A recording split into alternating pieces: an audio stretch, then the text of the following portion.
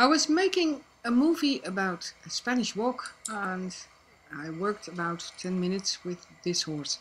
He's a very temperamented horse, but he's also very cooperative. He's a very kind horse and he's very related to me. And that's something, of course, I like. But he's a stallion, and with stallions, you always have to be careful that they don't get sexual interested. The relationship in between man, human, and horse has to be normal.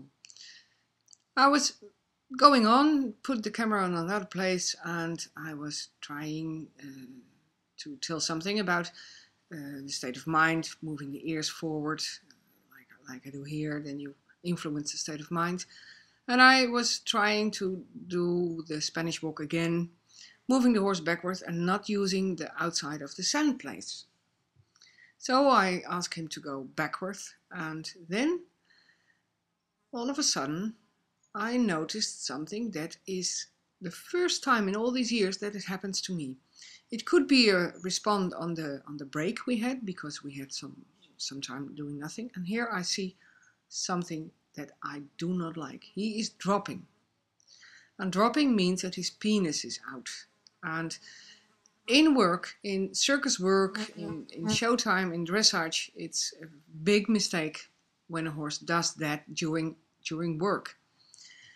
I was a little bit upset about it because I wasn't sure if it's about me, is it about the relaxing time, or is it something that has to do with getting sexual interested.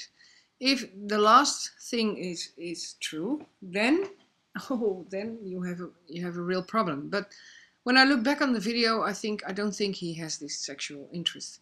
Here I'm explaining, and I'm overruling this explanation because, and it's very hot, that's why I do my face, because you will not understand what I'm saying. Dropping is always wrong in the work, and it's always a mistake. It's a big mistake, and I blame it on the food, because many people use a lot of food. As soon as a horse, here I'm checking out, as soon as a horse did something, they put something in the mouth, and horses don't understand that. They like the food, of course, but you break up the moment, the nice moment. Still, dropping is not wanted behavior. And here I'm having a break and I'm explaining the same as what I'm saying right now. And now he's even starting to masturbate. So that's... I have to smile a little bit, because it was a moment for me that I was really, oh, come on, what happened? Why does he do it? Well, how do you solve this issue? You do it only by letting him move, because for a horse, for a stallion, for a gelding, walking with an erection doesn't walk nice. So then it goes away. When you see these trick trainers, you see it a lot of time that these horses have their penis out and even an erection. And when you are gelding and you have an erection, there's something wrong. It's always a sign that there's mentally something wrong. I'm very critical to myself, and when I look back, I think, well, I think it has to do with the break we had, because now it's okay. Now he doesn't drop his penis. So I'm just continuing as if nothing happened, and that's the only way to make a horse back on his mental state of mind, on his balance, on his mental balance. That's one of the most important things.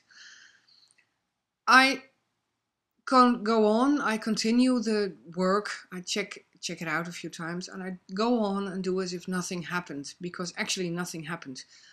But I see myself, and when I see my body language, I see that I'm a little bit upset about it. Now I'm turning him free, because I also realized, well, we're working quite some time, and quality working time is short. I prefer the short sessions, because that's the only way a horse learns. You can see pretty clear that he's very into me. That, of course, is a compliment. That's a nice foundation of working together. And I can move him easily, and he moves very, very good. He is a very good horse. But I have to be careful, and I just want to show you this dropping and how I deal with it if it happens. And believe me, it never happened before. not any horse. I don't like it, but it's very nice that it just happened one time, so I can show you. What I have to do also, and it's very hot, what I have to do also is tell this horse that I don't blame him for being horse. I cannot blame a horse for being the way he is, the way he acts, the way he responds.